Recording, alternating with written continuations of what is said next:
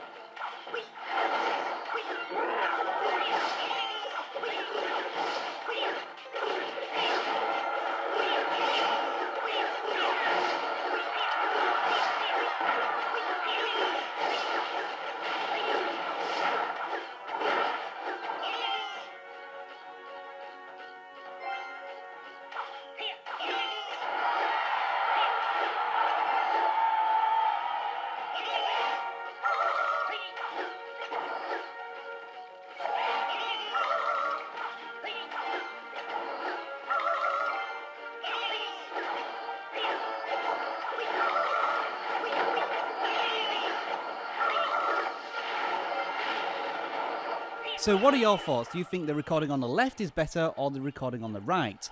My personal opinion is the recording on the right, which is smooth seeking turned off. I think the frame rate is higher and everything just seems a little sharper and smoother. And I think I know the answer as to why to this. We'll come back to this Clash Royale battle a little later to show you whether I win or not, but now I want to show you something in the camera roll. So in my photo gallery we have the two videos, and we're going to look at smooth seeking first, and what you'll find here is that when I play the video I'm able to track the video timeline and it immediately jumps to that point in the video. So I can easily swipe along at the bottom, and as you can see the video is keeping up with me quite easily. However, if I try the same thing with the second video, which is smooth seeking switch off, all you're going to see is the start of a recording and it looks as if it's crashed and not recorded.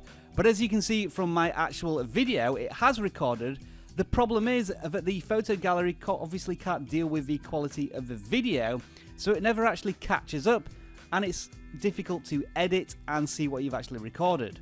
So those are your two choices. Smooth seeking switched on allows you to look at the video after recording.